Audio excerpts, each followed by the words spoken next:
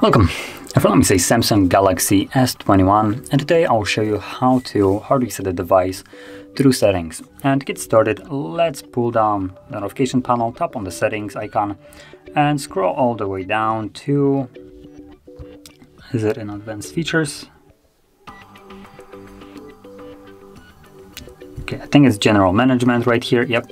So in the main settings page, general management, and here you'll find reset. And in here, you will find factory data reset.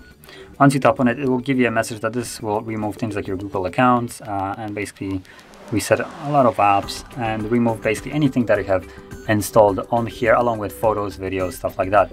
So if there's anything that you would like to keep, maybe photos or music, stuff like that, then you do want to back it up beforehand. Otherwise, this will be lost forever. So let's tap on reset once you are actually ready. And if you have some kind of protection, you will need to confirm it.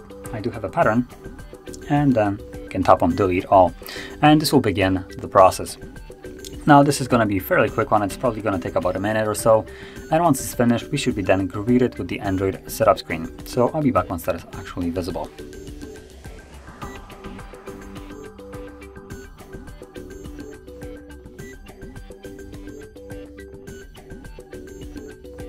So as you can see, now the process is finished. Let me put in the pin for the SIM card, and we should be presented with the setup screen, and there we go.